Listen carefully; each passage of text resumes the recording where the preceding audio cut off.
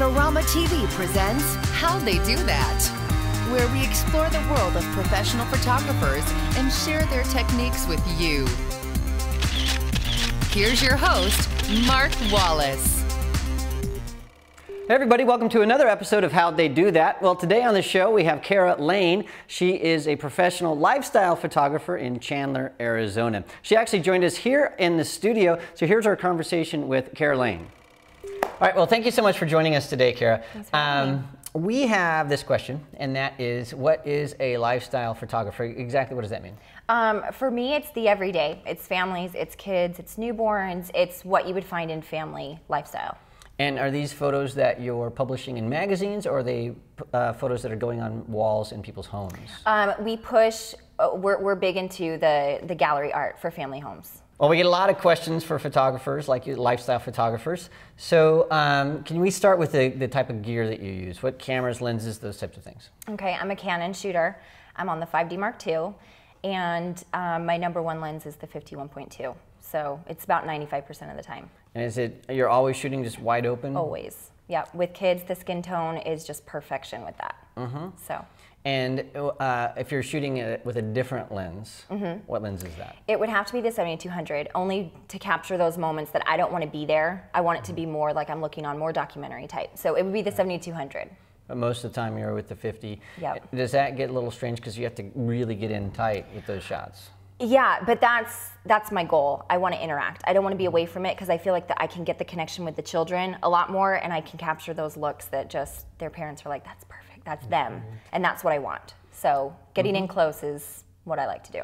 All right, well, let's talk about the light that you use, because I live in Arizona, and I know that light here is just really a beast, because it's just really hard light that's very directional.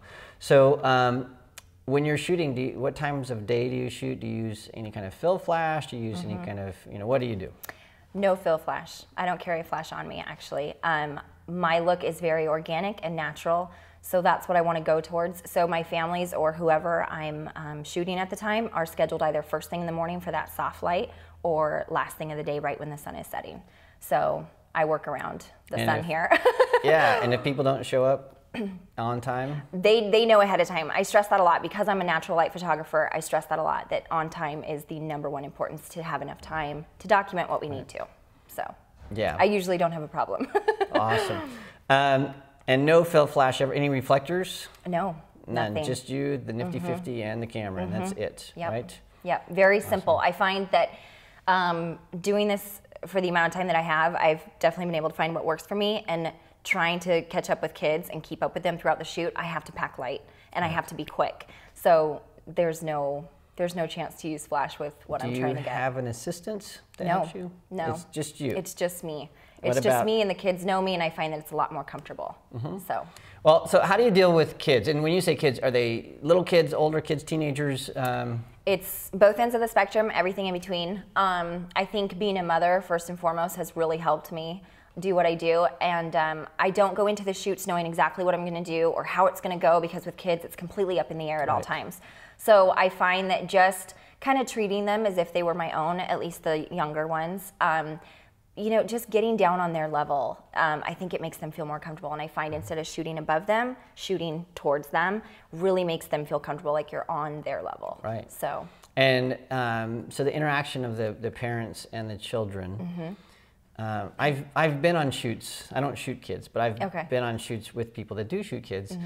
And I find that usually the kids are not the issue; it's the parents. Right. And so how do you work with parents that want to maybe overly coach their kids? That is something we talk about beforehand. I have been on shoots where that has happened, and mom's trying to get the perfect smiles, but when they come to me, they're getting a photographer who's not going for the traditional perfect family picture that we all know from years past. The style more today for me is capturing the organic relationship between parents and their kids. So I do a lot of coaching beforehand, so we can walk away with the pictures that I want, that they see on my site and want to walk away with.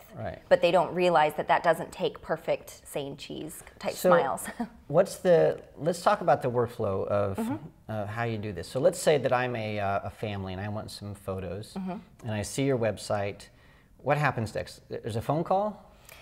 Phone call, mostly email. Okay. I think because I work with moms a lot, email is so much easier these days. You know, you don't have the kids screaming in the background. So they send you an email, and then do you email or call, or what goes next? It depends. I have some moms that just say, you know, today's crazy, can you email me back? You know, usually I'm emailing late at night because it's the only time I have. So most of the time it's email back, and then I will go on to do phone calls so we can really get to know each other. My main focus from the beginning is to really connect with the family before we head on the shoot, because a lot of people don't like to be on camera. So we want to make them as comfortable as possible. And so is that the coaching happens on the phone, or is there an actual sit-down meeting that happens before? In the past, it's been on the phone. We do a lot of talking. We do a lot of, you know, I'll tell them what to expect exactly so there are no surprises. We are moving in the direction of doing sit-down, face-to-face consultations beforehand. So what are some of the things that you tell them to expect? I mean, do you ask them for certain outfits to avoid or to bring? Do you give input on clothes? Yes, we hair, do. things like that? We definitely do wardrobe consultations just to make sure that although we want them to be organic and natural, we want them to look their best too. Right. I mean, my clients invest, you know, a good amount, and I want them to walk away with the best that they can. That's good. So yes, definitely wardrobe consultation, and we'll discuss. I want them to really understand my style, so I don't have the parents coming on set and getting upset with their kids that may, you know, not be smiling like they think they should, or, you know, things like that. So we will definitely talk about my style and make sure they understand it. Well, let's talk about the locations that Okay. you shoot. Are these secret locations? Because I'm like, I know what it looks like around Arizona, and you found some real gems. I try and keep them. I mean, I'm willing to share at you know, certain points. I think there are some that I definitely like to keep secret that I found that are just amazing, and you know how it is. I mean, there's so many photographers in the industry, and places are getting crowded. I try and stay towards the more organic. As far as downtown and architectural, you know, feel, it's really not my style. Now, if we have to do a shoot in the middle of the day, we will head somewhere like that because it'll block out the sun for me. But for the most part, it's outdoors in an open field, it's an orchard, it's anywhere I can find that's green or, you know, colorful. Good luck not here. just the dirt. Yeah, it's definitely hard work. So it's all the suburb Very, manicured. yeah. And it helps on the east side. You know, you've got a lot of the farming community out there. So amazing photos, and you've been Thank you. doing this for a while. A lot of people that are watching us here are just beginning to do this type of photography. So if you could rewind a few years, Okay. and you know, and you could say back to your old self, here are some things that you need to do. What would those things be? Do we have enough time for all that? Sure. There's so much. Number one, I would say know your equipment, especially when shooting kids and weddings for that matter. Things move quickly, and if you don't know what you're doing, you're going to lose out on you know the perfect images for your client. So and how have you learned your equipment? I have pushed myself. I think for about 2 years I shoot manually 100% of the time. And for me, knowing exactly what my camera can do for me and knowing when to choose what options to get what I want has really changed my work. Night and day difference. So I would say number one, know your equipment inside and out. Don't fly off the cuff. Right. And it's, yeah, and that's something that, you know, we sort of laugh about, but there's so many new photographers that have no training at all. No, yeah, Just none. right. That's not frustrating for a guy like me. But yeah, you need to have some kind of training. Exactly. And learn, you know, those basic steps. And then from a business standpoint, are there any things that you learned and that you would say, man, this is something people should know? Stick to your guns. You know, when you're new, you want to get as many clients as you can. You want to make them happy. You will do whatever you can. But at the same time, you want to grow. You can't constantly give everybody they want and grow at the same time. So for me, it's setting boundaries, which is really hard. You know, email is one thing. When a client sees that you're emailing them at 2 in the morning, they automatically think, oh, she's available at 2 in the morning. I can email then, and then you automatically feel like you have to get back to them. So for me, it's trying to set those boundaries, and I'm still working on it. You know, it's definitely a difficult thing. So. Right. Okay, well, we're out of time. Thank you so much for Thanks joining for us having me. today. You bet. Thank you. Well, that was our conversation with Kara Layne. Remember, if you want to see more of Kara's work, you can go to karalayne.com or just go to the Adorama Learning Center to see all of the gear that she used and more samples of her work. Well, thanks for joining me. Remember, if you have a suggestion for somebody that you'd like to see on how they do that, please send it to me at AskMark@adorama.com. Thanks for joining me. I'll see you again next week.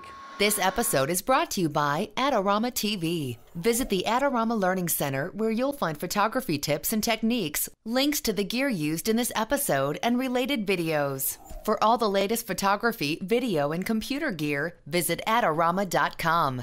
And the next time you're in New York City, visit our store located on 18th Street between 5th and 6th Avenue.